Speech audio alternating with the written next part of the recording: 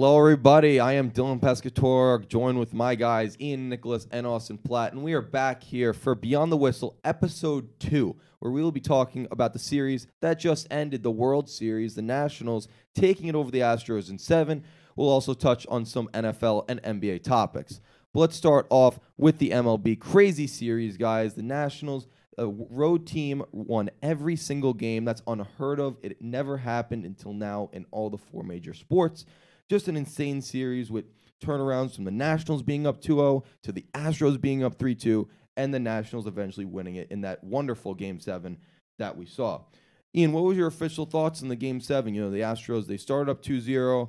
Then Rendon really kick-started that Nationals offense with the home run. We had Soto coming up big, and then, of course, Scherzer as the pitching for the Nationals. Well, this Nationals team, I think it's just one of the greater stories sports has seen in a while. I mean, you talk about a team that, lost arguably one of its better players in Bryce Harper, the most highest paid player in baseball.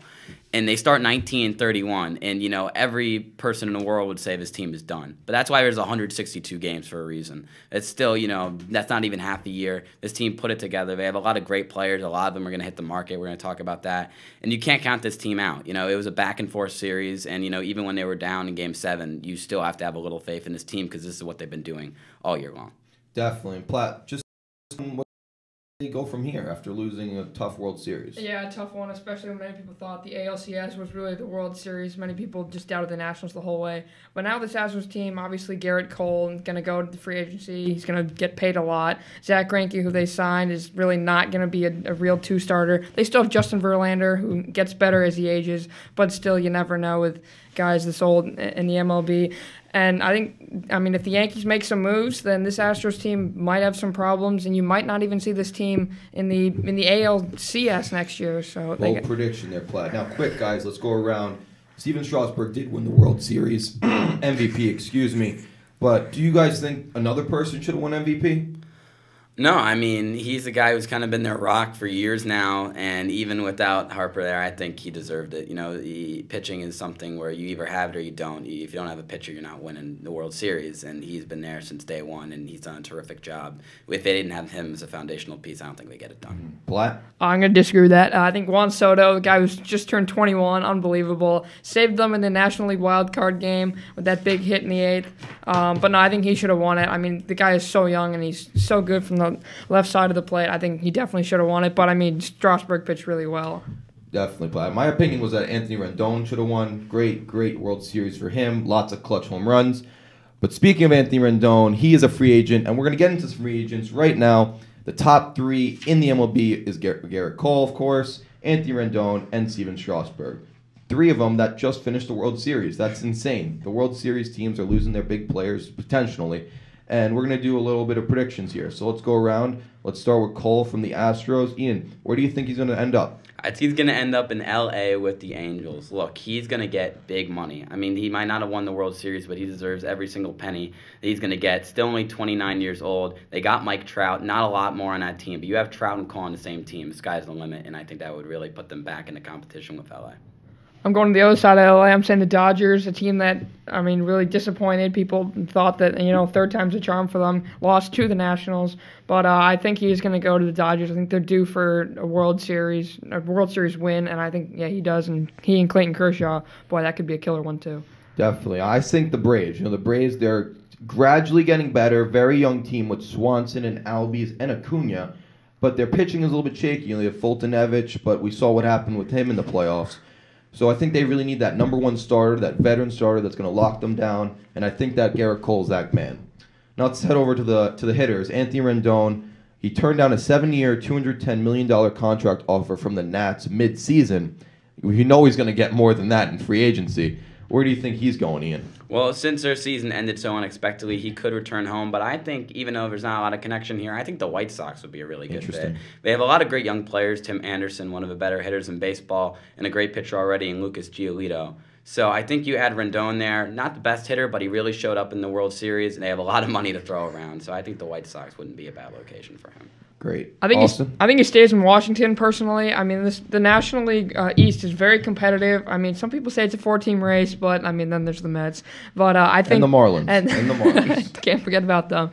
But I think he does stay in Washington. I mean, he just won a World Championship. The Nationals love him, and you expect them to lose Strasburg. So I think he will stay, and maybe, with Juan Soto getting a year older, another year of experience, maybe this team can return back. Obviously, he didn't even win the division this year, so maybe they can do that if Rendon stays. I have a hot take for you guys. I'm going to say he's going to go to the New York Mets, a Oh. team that does not spend any money, of course. They've been crucified by their fans. But I think they're going to have a big change this offseason. Brody Van Wagenen's second year as being the acting general manager, new manager in Carlos Beltran, which we'll get into. But I really think this team, they just lost Todd Frazier at third base, and they really need like a lockdown third baseman to go along with Pete Alonso and Jeff McNeil, who's going to be the second baseman. They don't have to move him around anymore. So I think they really go out and make a big splash. Starting pitching isn't something they need, and they really need a lockdown third baseman. Wait, Dylan, I just want to jump in there. Do you think Beltran makes the Mets a more attractive option? What do you think he brings to the table there? I think he brings a more personal approach to the team. Mickey Callaway was a guy where the players were a bit scared of him. They didn't really have that communication that other teams have with managers like Alex Cora or Aaron Boone with the Yankees. I think he's going to bring a more environment where the players can go in and talk to him, just like best buds. They can go in and just speak about what's going on, and they don't have to be scared of their manager. So let's go into our last free agent here. Steven Strasburg just came off an amazing World Series. Ian, where is he going? Well, Austin, you said Rendon was going to stay. I think Strasburg is going to stay. There's really no reason for him to leave. Got drafted number 1 overall. He's done his due there. He's 30 years old. He's going to get a lot of money from them if they don't sign Rendon. I think easily he stays and keeps hopefully getting them some more wins next year with or without Rendon. Makes sense. Austin? I think the Yankees finally make a splash here. Interesting. Dylan, we've been waiting for a pitcher all year long, and I think Strasburg is the guy that the Yankees sign. I think Cole might get a little overpaid, but Strasburg is the guy. Definitely after a World Series MVP, he's going to get paid the right amount. The Yankees need a solid right-handed starter. Obviously, Luis Severino injured. You don't know what he's going to bring back. So I think if you bring Strasburg to the Bronx, then, hey, 28 could be coming pretty soon. Definitely. I really think he's going to go to the Padres, another up-and-coming team that I'm going to talk about. They just signed Machado last year. They have a few up-and-coming guys in Tatis, Chris Paddock, who went off at the end of the season, but he was very good at the start. And they have a lockdown closer in Kirby Yates. So that's a team that I think needs a veteran starter. Come in, just give him 7 innings every time, and he could make a run at that wild card next year. Now, Platt, as Yankee fans as we are, let's get into some Yankee news. So Didi Gregorius was not offered the qualifying offer of $17 million, which means he's a free agent now. And where does he go from here, Austin? Well, I think the Yankees should sign him. I mean, left-handed.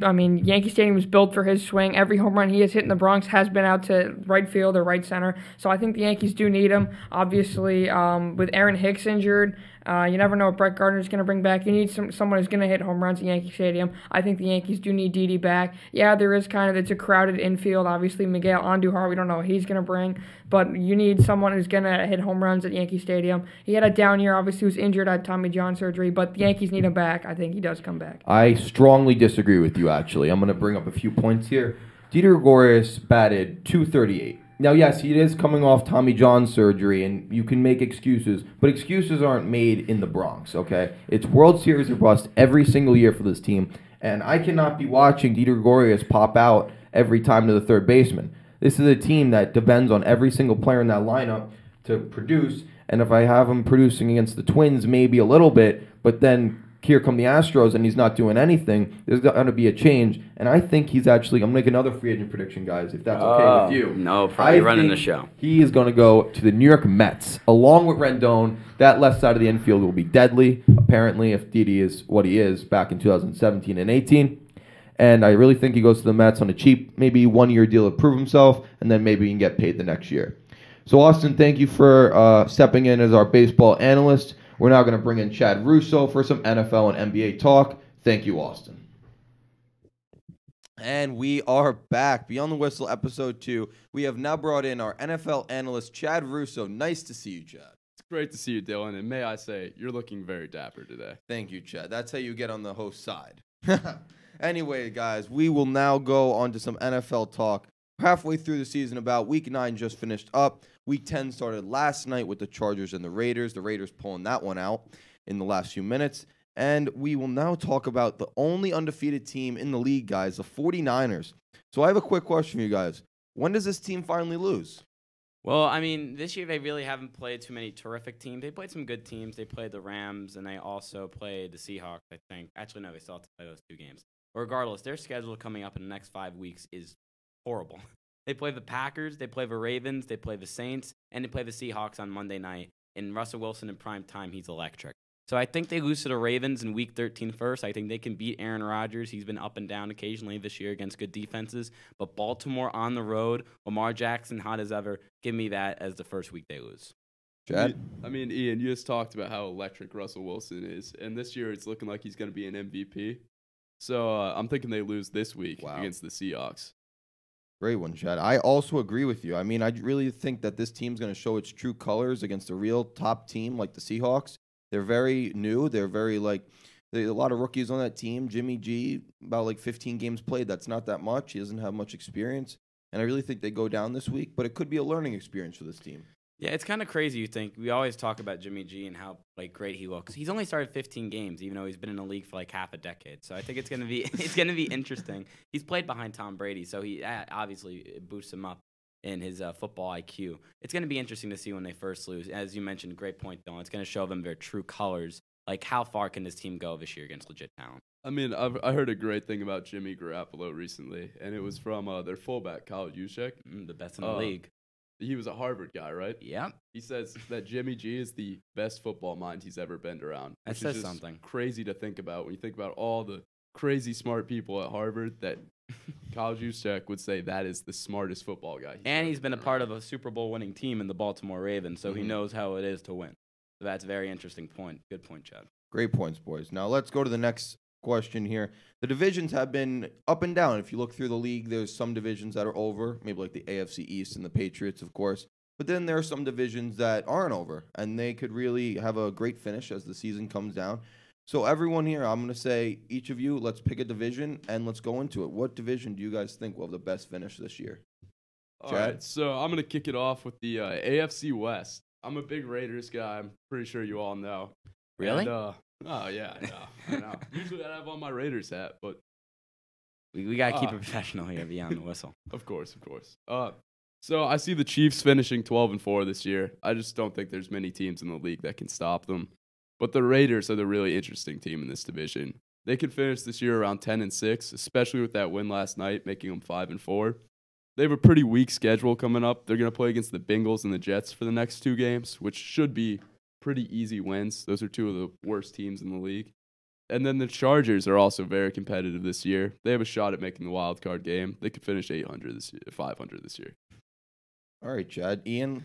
Well, I think that win last night for you guys really helps your case for that division because I'm really interested to see how John Gruden does. You know, they signed Gruden not to fix his team immediately. They did give him a 10-year deal for a reason. So last year, everyone's like, oh, they're crazy for giving him $100 million. But with not a lot of talent this year, he's done so much. So I love what they're doing over there in Oakland. I think the AFC South is going to be really interesting. All these teams in the division have 4 wins or more. I think they're the most winningest division in football, the AFC South. Texans are 6-3. I like this team a lot. They have a lot of holes, but they fill them up because it's Deshaun Watson and DeAndre Hopkins working magic. Watson is carrying this team just like he did last year. The question is how long can he do it? They have a tough schedule coming up. In the next few weeks, they play the Ravens, the Colts, and the Patriots. That's a big test. Could they fall to 5 losses, 6 losses soon? Who knows? We're going to see the true colors of that team. Indianapolis, Jacoby Brissett might be out this week, but I like this team a lot. You know, they have a lot of good veteran players, and they have one of the best coaches in football in Frank Wright, and they're undefeated in the division right now. Jacksonville, Nick Foles, I don't think they're out of it yet. Look, a lot of people are like, why was Gardner Minshew benched? Gardner Minshew benched. He was benched because he lost against some good teams and he beat some bad teams. He's a great young player, great young mustache, and hopefully he'll start in the future. But this is why you bring Nick Foles in. Over the last 2 years, he's literally brought the Eagles in. Last year, he literally brought a struggling Eagles team into the playoffs with a great late run. And there's a lot of talent there in Jacksonville, especially on defense. So I think watch out for them. They could finish with 9 or 10 wins. And Tennessee's kind of out of it, but you never know. I like the coaching staff. Tannehill, he's had experience. I think they're out of it. But those 3 teams, I think any of them could win the division and or get a wild card spot. I mean, that AFC South division is always close. I mean, last year we had that Week 17 winner-go-home game between the Colts and the Titans. Yep. Right? So, like, every year it's always close. There's not a team in that division that really takes over every year, like, let's say, the Patriots in the AFC East. My division that I think is going to finish the best is the NFC North. There's 3 teams in that division that I feel they're top-of-the-line teams, excluding the Bears, because I really give up on the Bears this year. They're not a team that I feel can make a run. But the Vikings, the Packers, and the Lions, all teams that I feel are very undervalued in the NFC, a crowded NFC at that. And the Vikings, they show up on some weeks, they don't at some, but they have a huge game this week against the Cowboys, primetime Sunday Night Football, and I feel that their defense really needs to step up and show maybe what the Bears did last year, where their defense can win games if a Kirk Cousins is struggling, which we've seen he does at big games. Another team, the Packers, the Packers, Aaron Rodgers, Aaron Jones. The defense is somewhat getting better, but they did have a step back against the Chargers last week. But I do believe in this team. They have a great record right now at 7-2. They're going to have a bye week coming up, and then they're going to be back. Aaron Rodgers, full health. You can't bet against that guy. And then the Lions, a team that I'm going to talk about a bit later as well. The Lions have kept every game close. Their offense is amazing. They score about 26 points per game. And Matt Stafford is real. I feel like he's very underrated. I mean, he puts up points. The defense is, it struggled this year, and that's going to happen with the Lions. They never really have a lockdown defense, but if their offense can keep it rolling, they could definitely beat some teams and sneak into a wild card spot. All right, guys, let's go to the last question here for football. As I was talking about the Lions, let's give one team, or actually, let's give 2 teams, one from each conference, that isn't in a playoff spot now, but you feel will be at the end of the season. I got to say, for NFC Rams, it's kind of crazy. You think they have to be in the playoff spot. Not really. They're behind the 49ers, and they're also behind Seattle right now. It's a really we didn't even touch on that division. The NFC West is super competitive right now, and I think Jalen Ramsey changes the game. He'll have his bumps here and there. It hasn't been a great year for him, but he's a menace. People won't throw to him. He makes that defense instantly better. Wade Phillips will know how to use him. And this offense. This is a Super Bowl team, Super Bowl runner-up that gets no respect. So what? It was a young team that got clapped by the Patriots in a Super Bowl. This is a great team, great young coach, and I think he will find a way. He's a great football mind to get this team back in it. What are they, 5-3 right now? They still have a great record. They can obviously make a wild card spot at the least. And then there's Pittsburgh in the AFC, a little bit of a gamble. I don't love Mason Rudolph. He has talent, great player, I think, for the future and in the long run.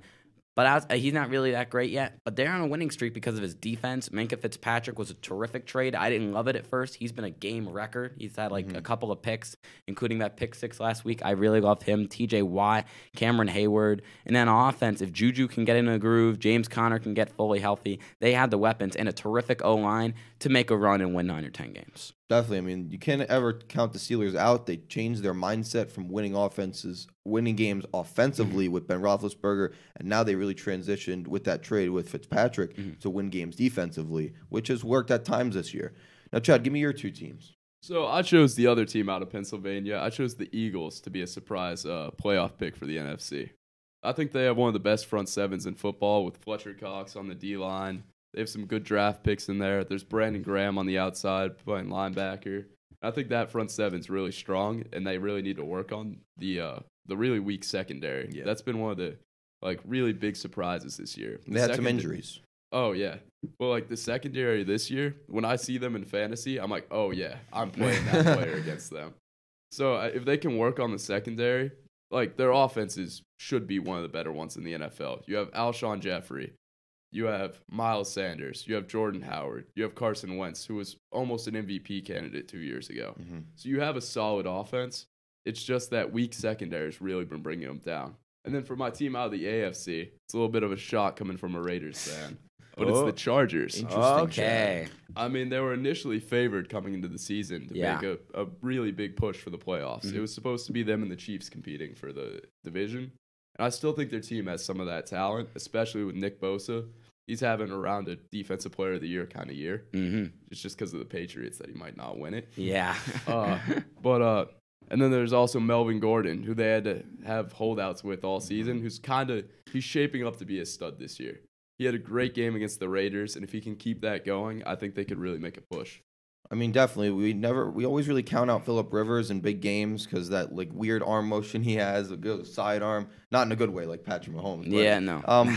He sometimes crumbles under pressure. We saw it last night with the Raiders, and the defense has been great. They had a huge win against the Packers, but they did have a step back last night against the Raiders, which is a tough game on the road, of course.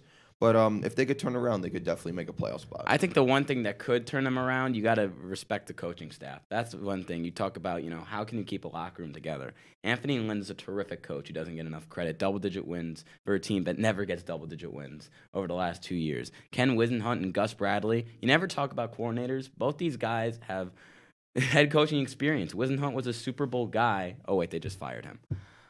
Well, he was with the Titans. He was with the Titans, but they fired Wisenhunt a few weeks ago. But the point is they have a great young coach, a great veteran coaching staff, I should say. And actually, with that win last night, I know I'm going to boost your Raiders' ego here. I think you should probably flip the Raiders into that spot because the Raiders, I think, are shaping up to be a playoff team right now. That's scary to play. Well, Ian, you took my pick, Ian. Took it right out of my mouth.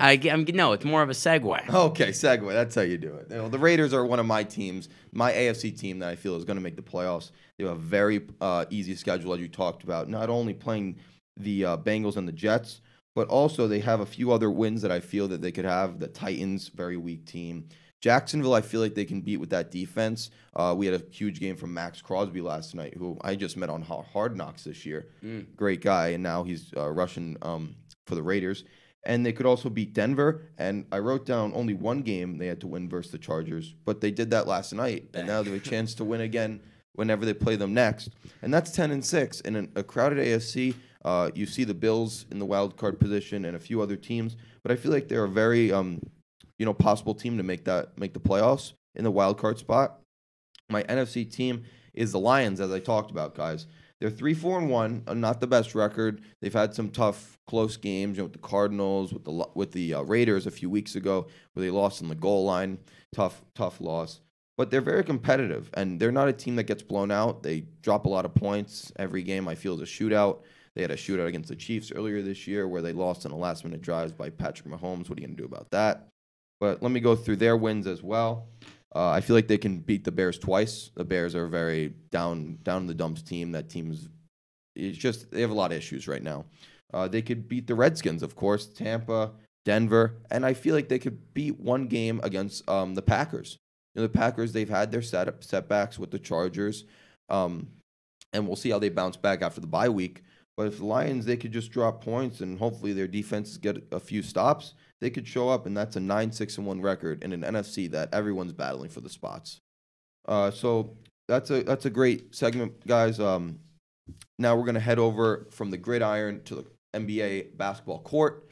That was great NFL talk, but let's start with the NBA. It just started up, and let's drop some predictions on this audience. So, Ian, we're gonna go back to the shocked question. Give me an East team and a West team that shocked you so far. Well, I'm gonna take kind of the freebies because these teams were literally two teams that everyone thought would be god awful this year, and they've been anything but. Charlotte in the East has been extremely interesting because we thought this might be one of the worst teams really ever assembled on a court, with Terry Rozier being their best player. Terry Rozier's looked good. He's getting Michael Jordan out of his seat with that step-back three. This team's got buzz. They've got a head coach, James Borrego, who used to be a Spurs assistant, and when you play under Greg Popovich, you're bound to be a good veteran coach.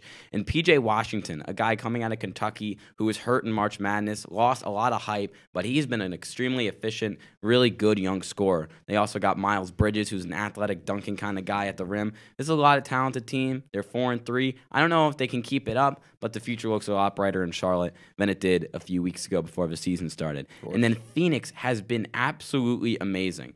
I don't have their schedule on me right now, but they beat the Warriors.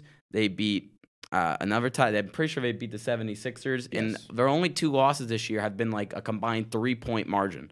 And they played some of the top teams. They're in the Western Conference. If they were in the East right now, they might be undefeated. It's crazy that they're like the second or third seed in the West right now. Devin Booker, you always wonder, is he a good player on a bad team, or is he a legit superstar? He's proving himself right now. Monty Williams, who came over from Philly, a former great player, one of the better assistants in the league, he is instantly your coach of the year candidate for this team. It doesn't have a lot. DeAndre Ayton suspended for 25 games. So can they keep it up without their big man in the lineup? Who knows? But I love this team right now. I mean, this was like the Cleveland Browns team of the NBA for years. And all of a sudden, Cleveland Browns didn't live up to the hype this year. Phoenix had no hype, and they are doing phenomenal right now. Gotta love it. Chad? All right, so my pick's going to be a little questionable for the Lay it West. on us, Chad. Go nuts. I chose the Clippers as my surprise team for Surprise the year. team. A negative surprise for me. Ta-da. So they have a record. Okay. They have a record of 5-3 right now. So a really good record. But when you look at this team's roster, they had the potential to beat the Warriors' record, I thought, going into this season. Interesting. I thought they had with the potential with Montrezl Harrell, Kawhi Leonard, Paul George, and Lou Williams coming off the bench to really put together a really strong season. And dropping 3 games this early in the season, especially when you're resting guys like Kawhi, when you're not far enough into the year to be resting people. Let's be honest. We'll get into that a bit later, Chad. But Yeah, so I think that team definitely a negative surprise for me thus far, but I think they're still going to be huge contenders in the West. That's undoubtable. And then for another positive surprise for this year for me, it would be the Celtics. Mm-hmm. Yeah, you came into this year, I was like, they don't really have a star. Like, they don't have someone they could truly build around. But Kemba Walker's really emerged as a star for their team. And they also have 6 guys scoring in double digits so far this year, which is usually a recipe for success in the league. If you can have guys coming off the bench that can score and a solid lineup that you're scared of, every player you have to be worried about and they can space the floor, they can really go on to have a great season this year. Mm-hmm. And especially, sorry to cut you off there, Dylan. Gordon Hayward is a guy who everyone forgot about after that gnarly ankle injury. Yes. And he had a bad year last year. He was rushed back into action when he shouldn't have been. And he didn't look good. And he just tied a few nights ago up against the Cavaliers, but 39 points, his career high. So if they can get him and Kemba Walker, 1-2 punch, great head coach, great front office, this is a team that could easily be at the top of the East. They lost some hype after last year. I think they can get it right back this year. I mean, we always expect Boston sports teams to do well, and to no surprise, they're doing well again. Let's go to my teams here. Let's start with the East. Miami Heat is a team that surprised me. The team that just came out of the dumps, just showed up. I mean, I didn't really think that Jimmy Butler, a guy who plays with a lot of emotion, some have questioned him for his chemistry with his teammates, and he's really gelled well with Goran Dragic and Tyler Hero out of Kentucky, a guy who he's hit so many clutch free throws in that March Madness. I feel like I watched that on repeat. Just a clutch player, point guard, sets that offense up along with Dragic. And another guy, a standout sophomore undrafted player in Duncan Robinson. I want to touch on him. He dropped 22 points against the Rockets on Sunday, and he's a big man who could really set the tone for this Miami Heat team, along with Bam Adebayo. And just a team, like you said, a lot of stars, and they're combining to just have a great chemistry and a team that anyone can score. It's not like one player scoring the whole game, right, Chad? And this is your team, Chad, so you've probably watched more games than us. What do you see? How has Eric Spoelstra put this team together so quickly? So I just wanted to take the second to talk about another really big stud for them this year, which would have to be Kendrick Nunn. He was an undrafted guy coming out of Oakland. No one really saw much potential in him, but Eric Spoelstra went out on a limb and signed him. And this year, he's the 3rd highest scoring rookie out of all rookies this year. So out of all those lottery picks, out of everyone drafted, he's the 3rd highest scoring rookie, which I just think is when you can get a guy like that for so cheap, that's really going to build up your team. You can have him coming off the bench, providing a little bit of scoring, and that's just key for guys. Definitely, Chad. And I'm going to go to my West team here, the Mavericks. We see Luka Doncic and Kristaps Porzingis. I got the KP messed up, guys. So the Mavericks, they're in a tough Western Conference, but they're showing up every game, and they're putting up a fight. They had a tough loss to the Lakers a few games ago with that 3 at the buzzer of regulation by Danny Green, and then losing in overtime. It's a younger team, but I really feel like they have a lot of potential. They could make some noise in the playoffs this year. So let's go to a team that you simply don't think will go as far as you think. And let's go a little rapid fire here, Ian. All right, I'm going to go Portland. I love Portland. I love Terry Stotts. You got to love Dame Lillard and CJ McCollum. But it's a loaded West. This team is not deep enough in my mind. Just looking at it right now, especially if Phoenix can keep what they're doing up, I don't know how far they go. Chad? I have to say the Brooklyn Nets. I just don't think Kyrie Irving can carry a team that far in the playoffs. He's a great player, don't get me wrong, but I just don't think there's enough around him to be able to make a true run in the playoffs in a division where there's the 76ers, the Bucks, and the Celtics. Speaking of 76ers, that's my team. I don't feel like they can go as far. And that's not judging their talent. They have a lot of talent, a lot of great players. But I really feel like their star in Joel Embiid, he's a player that I wouldn't want on my team. He causes too much drama. He's fighting players like Karl Anthony Towns. He's going on social media, making it a big mess. That's not a player that I want on my team playing every game. And, they have Al Horford, who I feel should be, kind of like mentoring him and just saying, you can't do this type of stuff. You got to keep to yourself. He's in his third, fourth year in the league. He's not a veteran. He hasn't won anything yet. I mean, he has to just keep his mouth shut and get better. I mean, he's been injury plagued, and I don't feel he's in a position to go on social media and calling other players, foul language terms.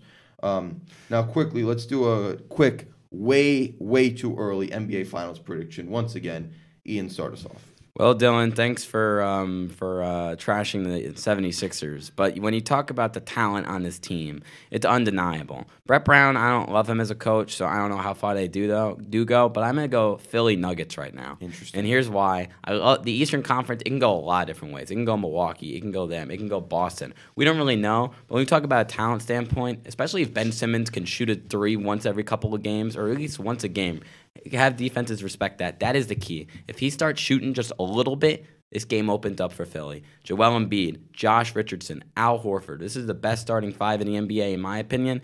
Brett Brown, he's shown flashes. Can he put it together and bring this team to greatness? And Nuggets are the deepest team in the league. And we haven't even seen Michael Porter Jr. play that much yet. These Nuggets fans love him. He hasn't played enough. This is a deep team. Nikola Jokic might not look like a superstar player, but he is. He's a revolutionary big man who can do it all. And I like their coach, Coach Malone. I think that could be a really interesting finals matchup. Nuggets-Philly is for me. Chad? Yeah, like you, Ian, I also trust the process. I think the 76ers... You guys are insane. I don't know what you guys are talking about. I think the 76ers are going to be the team to come out of the East. I think Joel Embiid's the best center in the entire NBA. I think he is more than right to be able to talk on social media. And my team out of the West definitely has to be the Clippers. I mean, you got Paul George, you got Kawhi Leonard. There's not much else that needs to be said. So you feel like they do turn it around after a slower start? Of course, yeah. I mean, they're resting Kawhi 8 games into the year. That shows just how good they are. But they don't really care about winning right now. They just care about making it to the playoffs healthy. And guys, I just want to touch on the load management debate that everyone's been having. I feel I'm not trying to be a boomer here or anything like that, but it's 8 games in the season and you're resting players. Like, in other sports, we don't really see this. Well, football is a different story where it's every week you play a game. But baseball, we don't see players resting. Hockey, a player would never take a game off. I mean, why is it in basketball where a player, he plays about 38 minutes for a star every game, I would say, and they're resting? Like, sometimes it's not even back-to-back nights. I feel like there's an issue for the NBA. And, I mean, let's say some 12-year-old kid goes to a Charlotte Hornets game and sees them play the Clippers, and he wants to see his favorite player, Kawhi Leonard, but he's sitting out because he played 2 nights ago in Houston. I feel like this is just an issue for the NBA, and they need to clean this up. Is it great for the NBA? No. Is it great for the fans? No. Is it good for the Clippers? Of course it is. It doesn't matter what seed this team finishes with. When they get to the playoffs, they're going to be the best team in the West.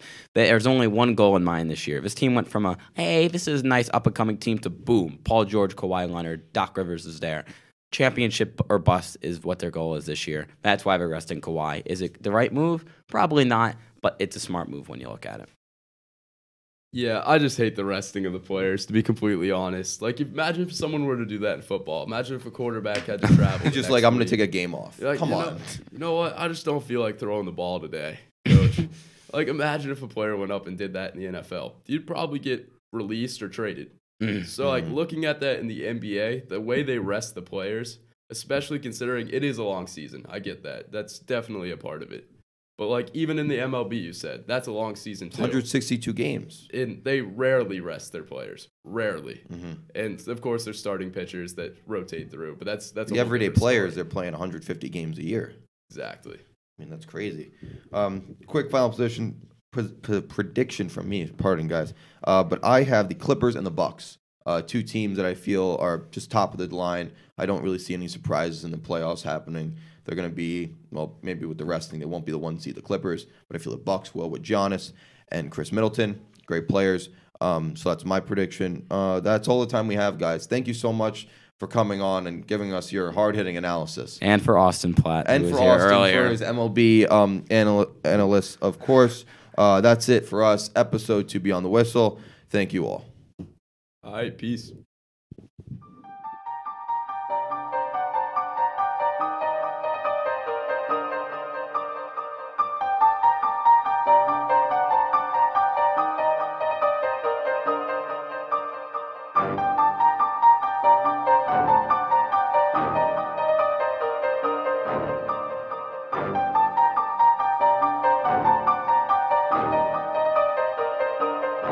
Digits on the beat.